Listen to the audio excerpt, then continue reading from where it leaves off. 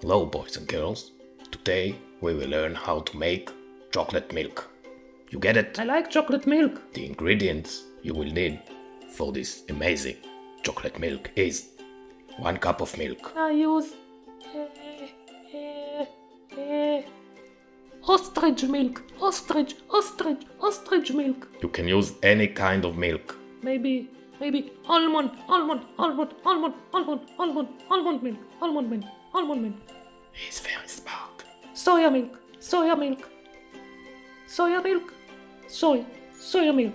Yes, okay. Let's continue. Let's make the chocolate milk. Okay. So you need 1 cup of milk and 2 spoons of chocolate powder. I want 3 spoons. 3 spoons. 3 spoons. No, only 2 spoons. 4 spoons. Can I use 4 spoons of chocolate powder? Only 2 spoons. No, I like it 4 spoons. Make it 4 spoons. You don't get it. 4 spoons of chocolate powder. No.